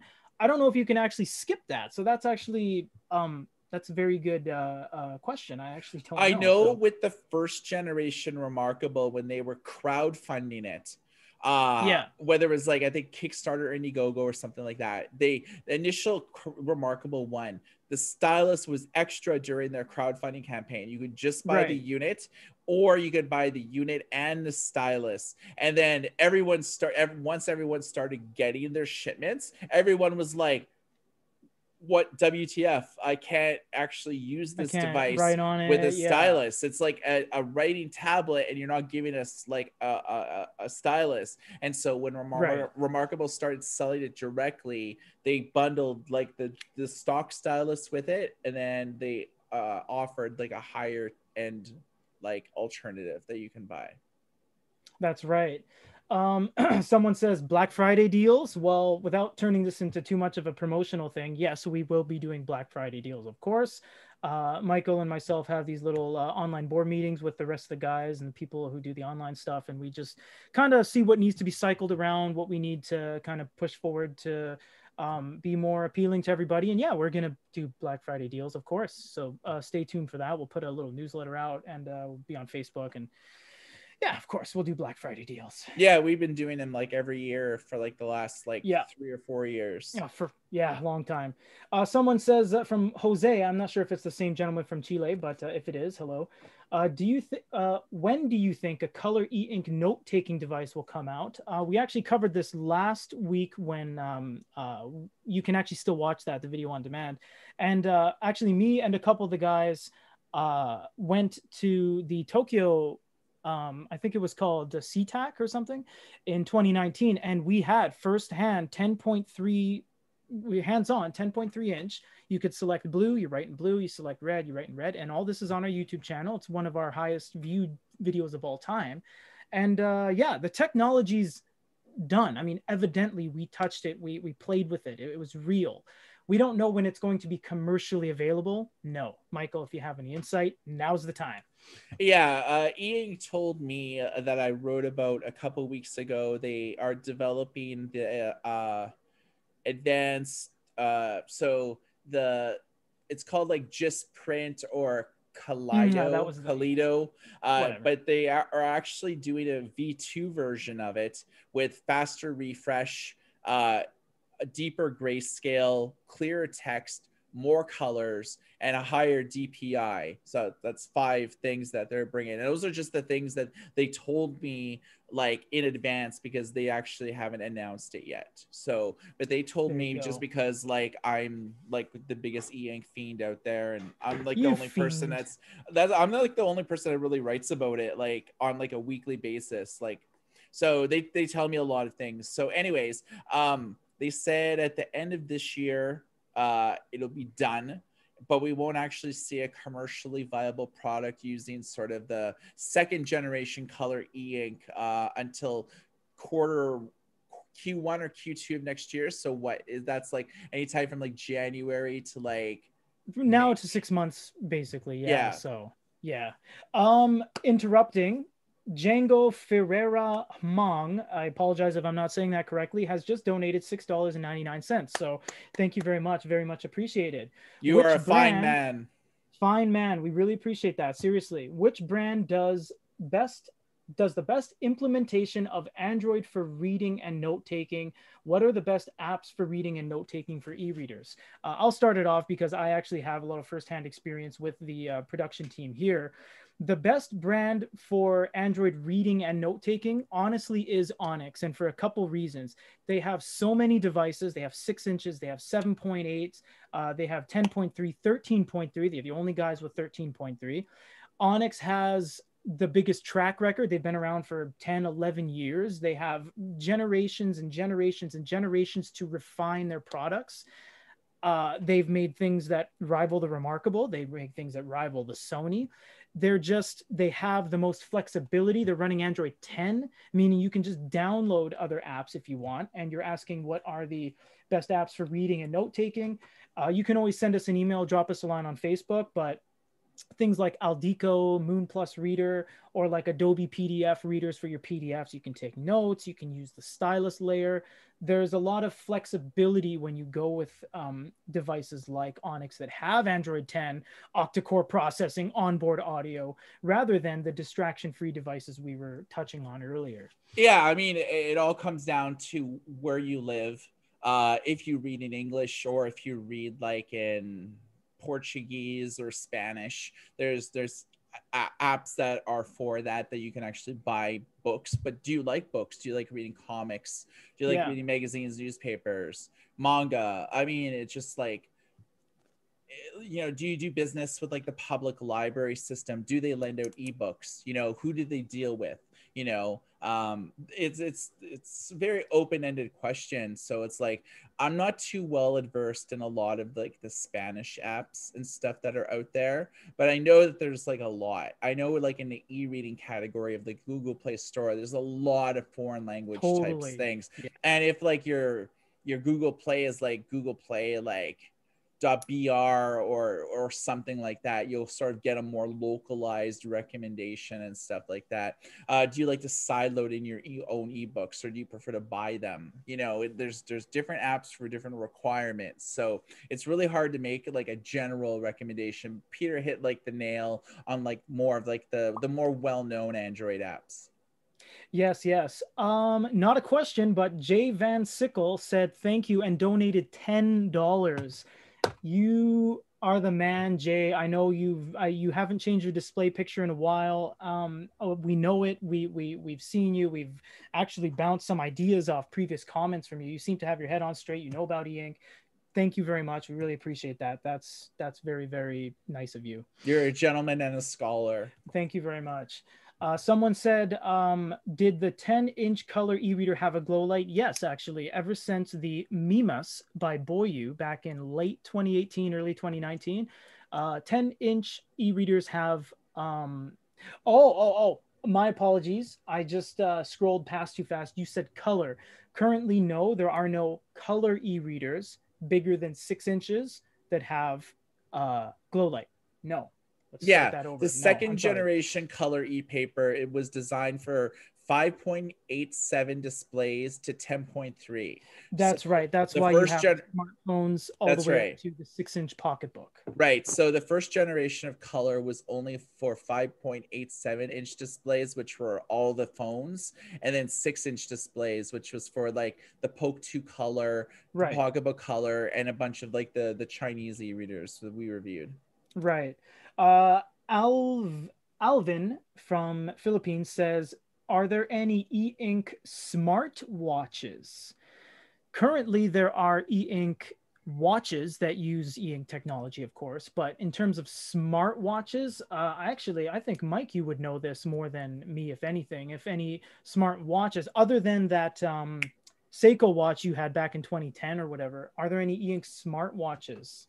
Not smart. Oh, well, not really. There's sort of like, there's really none that are running like Android Wear or like another like major type of like platform. They're all running like closed platforms. Like I wish I have it in another room. I don't want to. Oh, yeah. The Sony Fez Watch U, FES, not Fez, like the hat.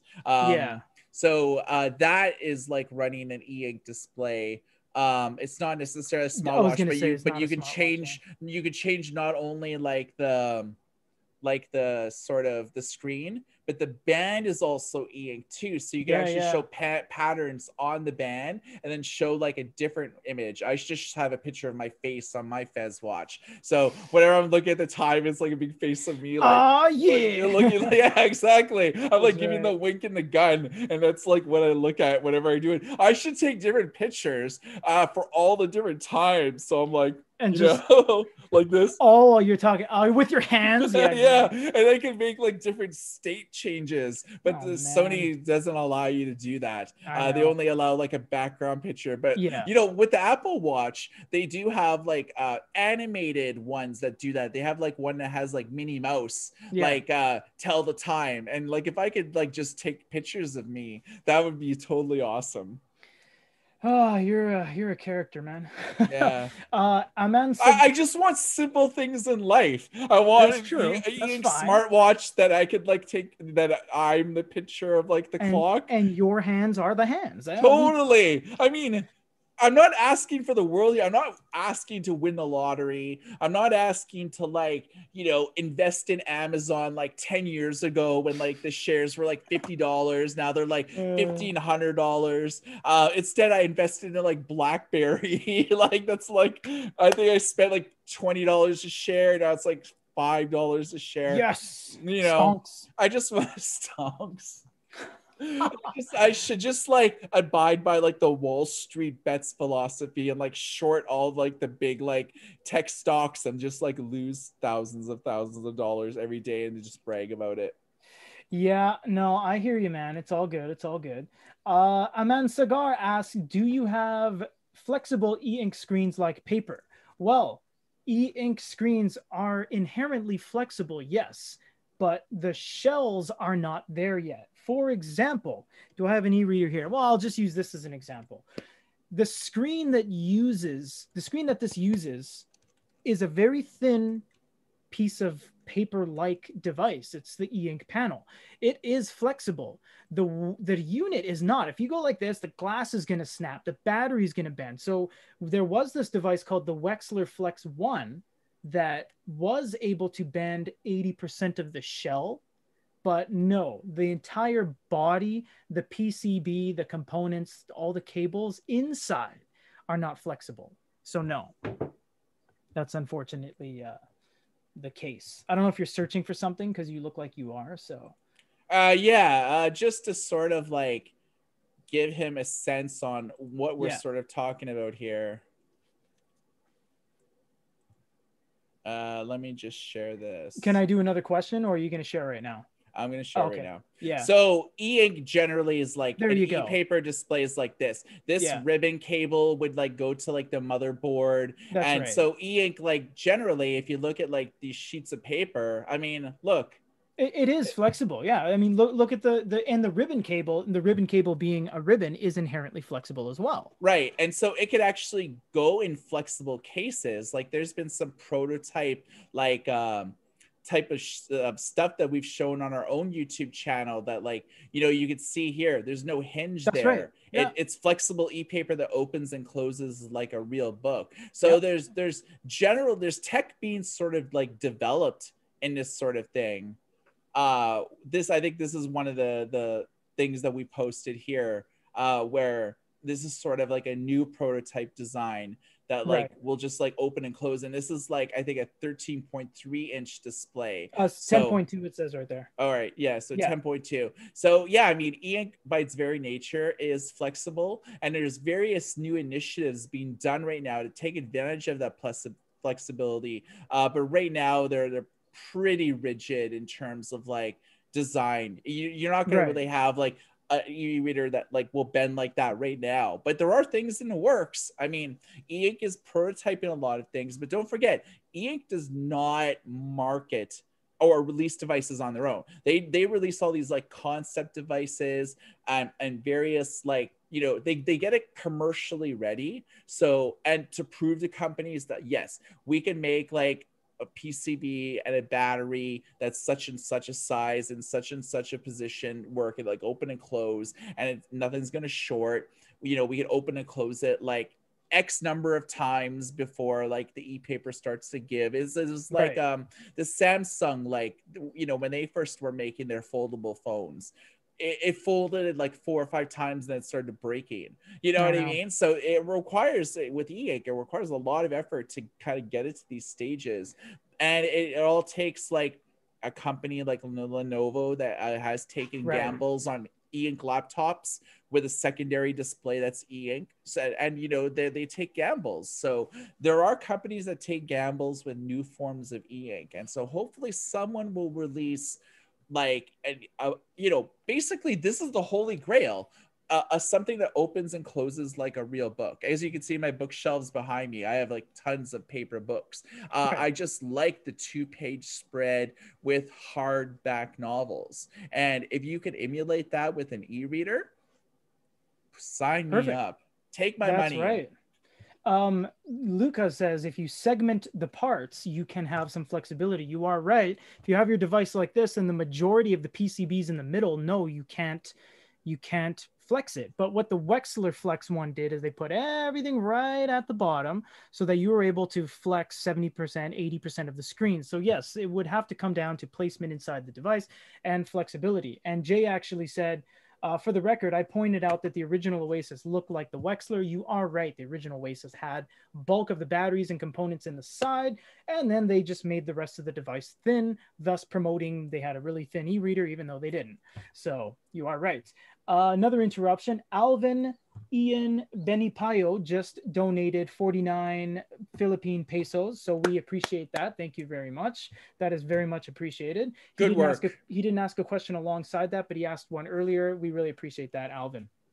Yeah, we appreciate all the donations. So we may not be able to acknowledge a shout out to everyone, but if you make a donation, ask a question if you can, or if you know, that way it sort of stands out from like a lot of the other, you know, from chat, just ask, you know, huge banners so that we can kind of pick it out. But unfortunately, yeah, there's a ton of questions here we would love to get to that we just can't. So here's one right here though. Any of the e-readers have Farsi, Persian, Arabic books? The e-readers themselves, Onyx, Boyu, Supernote, Kindle, everything's gonna read the actual, if the file is in Persian, Arabic, Farsi, then yes, it will likely work on the device. The menu, however, the settings, the menu, the navigation, the keys, a lot of devices don't have support for those. Pocketbook does have the biggest international spread of languages, so you can change everything into Farsi and Arabic. But for example, on the Kindle, there might just be German, French, Spanish, Dutch. There might not be your language on there. Although if you put a Farsi PDF on a Kindle, a Farsi PDF, a Persian PDF, an Arabic PDF on the Kindle, yes, it will be in that respective language, of course. I think that Amazon recently signed, so as of 2018, various Arabic languages are supported like on a Kindle because they're selling it in the United Arab Emirates. So there's like I think as of the launch on 2018 in summer, there was 12,000 books. There's probably been more. If you go to like amazon.com/Kindle Arabic, it'll tell you sort of like give you some books and stuff like that. Harry Potter's been doing it. It doesn't actually tell you the actual languages, whether it's like Farsi or, you know, they just sort of mention Arabic a bunch of times, but they don't actually say like some of the more dialects of it. But yeah, so Kindle will do it for the most part. Kobo line of e-readers actually allow you to sideload in your own fonts, of your own like like font packs that they don't support for specific languages. The Unicode or whatever it's called. If you have like a special like font pack for your language, you can like load that in, so when you read ebooks, it'll display those characters, and Kobo does support that, but Kobo doesn't sell like a lot of books in Arabic or the other dialects like in that sort of greater Arabia region. Arabic is a really widespread language. I think it's one of the most top 5 or top 10 spoken languages in the world or something. Someone who is named No Name says, I'm late to the party. Did they already talk about e-ink phones? Yes, we did. You can watch this video on our YouTube channel. It will not go away. We'll try to put some timestamps as well, and you can watch that up.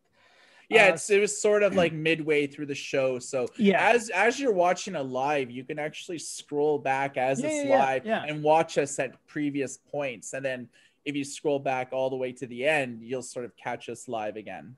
And if you somehow scroll into the future and know what's going to happen to us, please tell us, because that would be awesome. If there's like an earthquake or my roof collapses, or it's like, Mike, you better be careful tomorrow at noon. It's like, wait, what? Yeah, exactly. You better watch your back. You know something I don't, you know? But being like, being on the internet with you, all these years has given me quite a thick skin, because not only do like sometimes users like hate on what we do and hate on us every personally, second, but we both insult each other like pretty rigorously. Done.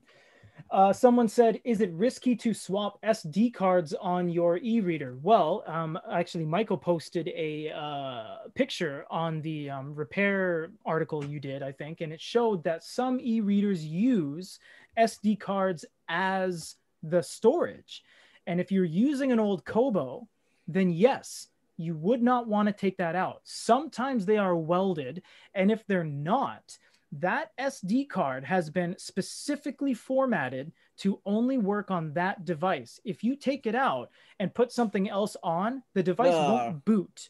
Uh-oh. Coffee grounds from the bottom of the cup. Oh, man, come on. Return that, man. Yeah, so if you were to take that SD card out and think, oh, I'm going to put in a 1 terabyte card, the device doesn't have the necessary system files on that new card, and it won't boot. So yes, if your device has a SD card that's either welded or is the primary storage to your e-reader, it is extremely risky to touch that.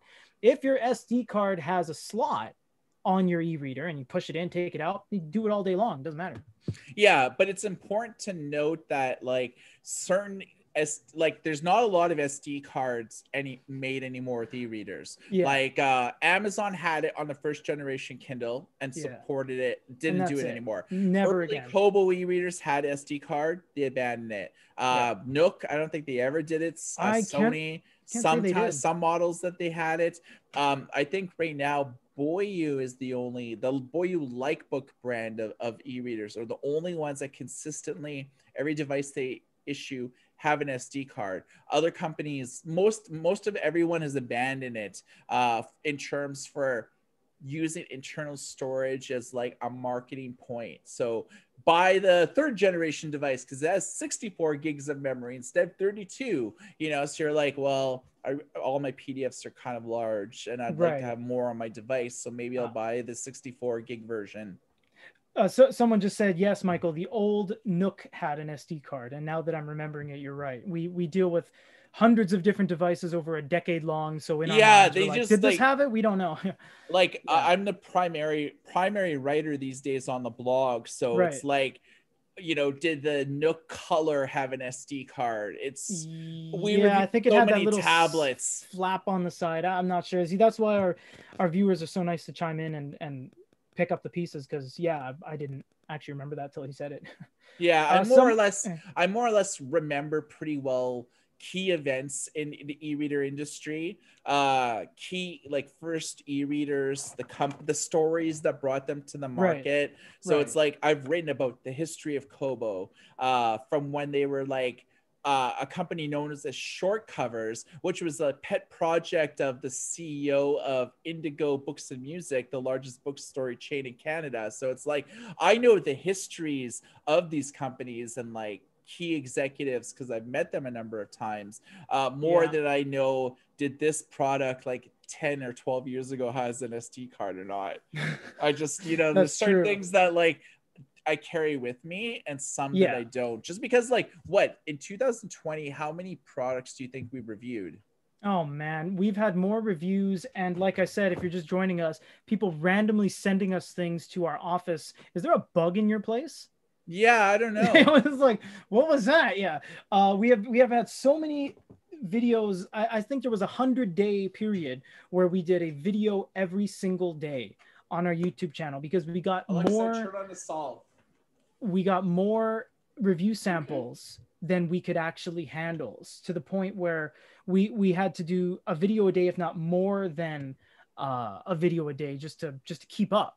And someone early on asked that, what do you do when you run out of ideas? Well, then we do top 5 lists, top 10 lists, best ofs, writing experiences, stuff like that. So when we run out of those review samples, sometimes other companies reach out to us and say, hey, do you want our this or that? We reach out to other companies and say, hey, we would love to review your product. We would love to, get a sample, etc. So that's kind of how that works. Someone said, what is the best part about your guys' job? Mike, you can handle that one first. Constantly being entertained. Like, yeah, I mean, I've never really did book reviews like on the website just because like I don't there's so many sites out there that do book reviews like better than I ever could. And like so I read a lot, but I rarely talk about like the books that like I read, and like I'll read like a book a week, sometimes two in a week, either on an e-reader. But I enjoy developing like an actual hardcover edition of like first edition books.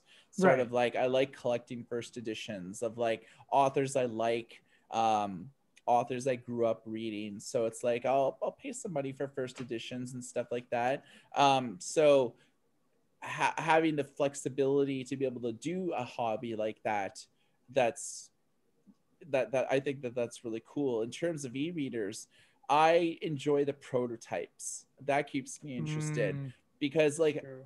sometimes it feels like when you cover e-readers for a living, things can get not boring, but things can get like Repetitive. repetitive. Like, Here's another 6-inch. It's like, great. Dot. You yeah, gotta make something out of it. So that's why, yeah, I agree. It could get repetitive. yeah, it's like e-ink is the dominant player. We had front light technology.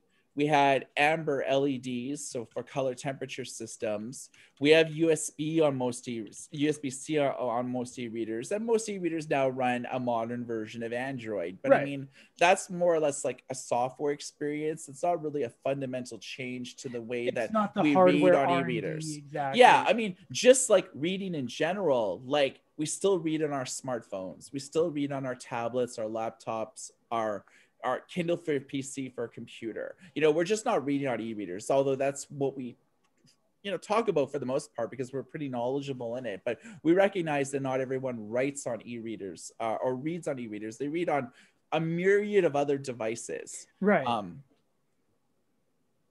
Yeah. So. Oh, that was it. Yeah. Yeah. I mean, yeah. personally, I'm waiting for VR or AR to take like reading immersion to another That'd be level. cool. Like, Yeah. Oculus is doing some interesting things. Steam VR, there's sort of like $1,500 VR headset looks cool, but it's mainly aimed at gamers. Even like my Alexa glasses that I bought, sort of the day one editions. It could play audiobooks like in your ear. So it's basically glasses, except it has like thicker edges here, and they have like speakers and touchscreen controls on the side. So it's like the Bose like sort of editions where they have like speakers near your ears, so only you can really hear the music. I think it'll change once sort of AR sort of takes effect, where like you could wear smart glasses into like a bookstore and actually see like a synopsis of a book by just looking at its spine, and then tapping on it to like open up like the first page, and you could actually like see it superimposed on your glasses. I think that'll change the book buying shopping experience, and I think VR will like take immersion to the next level. So I think like tech going forward will sort of offer fundamental changes in the way that we read, in the way that audiobooks have really changed the way that we sort of like listen to a novel instead of having to read it. I think so. There's no reason AR can't do that. They already have, you point your AR phone at a desk and dinosaurs pop out. So there's no reason you can't do that with a phone. Sorry, with books. Someone said, I missed their question a bunch of times. I apologize. He said, is there any manufacturers sell USB external e-ink monitor can be used with smartphone? Yes, as we said, the Onyx, you can connect your smartphone to it, and the Dasung, basically it takes any signal in for the most part. Now there is obviously compatibility issues. You have to make sure you get the latest model of both of those, not the ones that have that spider web nest full of cables. You need to get the latest and greatest, and then you'll be able to go along those lines. So I hope that helps. And someone says, I'm a geologist, and where you guys are located in Japan is prone to earthquakes, because I guess we talked about earthquakes. Thank you. We knew that.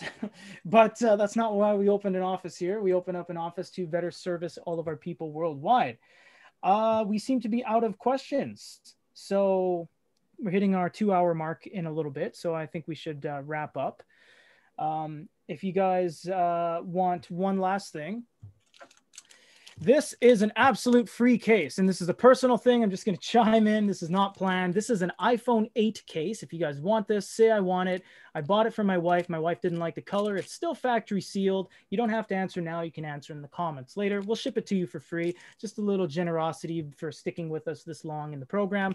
iPhone 8 case, if you want it. Probably more towards the ladies would like this kind of pastel little rainbow of a case, but it's brand new. It's factory sealed, and I'll send it to you for free. That's just a little personal thing of mine. One thing I want to talk about is something I actually written about today.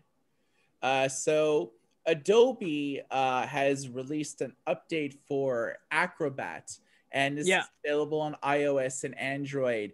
And it basically introduces a new feature called Liquid Mode.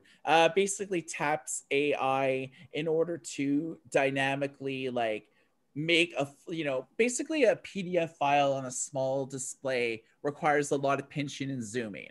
Because you're taking maybe a 2-page spread and you're having to like pinch and zoom to see the first column. This new engine will take it and reflow it based on a myriad of like different factors. So you can see here, like, it'll identify key components of a PDF, like headings, paragraphs, images, lists, tables, and then reformats those parts into a dynamic hierarchy for smaller screens. So you can see from some of the images here, multi-layout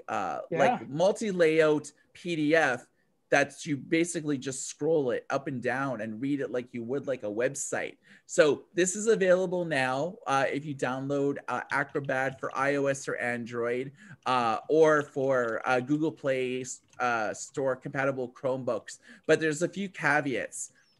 Currently Liquid Mode is like really new. It just came out like last month and it's being pushed out live now. Limited to 10 megabytes or less, and then less than 200 pages long. So has to be this. Has to be under that for it to be able to be read. It'll probably be changed, but basically their engine right now was sort of designed for smaller documents and not like, big extensive like magazines and like mangas and digital comics and things like that. It was basically like for like maybe contracts, maybe for like previews or something like that. There you go. So yeah, we'll be maybe doing a video on that too. We'll have to see how our what's on our plate. But that is basically all the topics we have covered today. We covered distraction free, we covered batteries, we covered e-ink phones, and we have had a glorious winner from our little flash contest, and we had a lot of donations. A lot of people chime in, and we really appreciate the support, and we appreciate everyone kind of coming together in an e-reader community and weighing in on everything. It's a wonderful thing. And unfortunately, Aman, you did win the last contest, so we are going to be fair and give this to somebody else. I know you say you want this, but we're going to mix it up and let everyone have a fair chance at winning. So yes, that was pretty much everything I had to weigh in on. Michael, if you want to wrap it up, we can say goodbye to our wonderful viewers. Yeah, so every Saturday we'll do it, same bat time, same I knew bat you were gonna day. say it. I was waiting.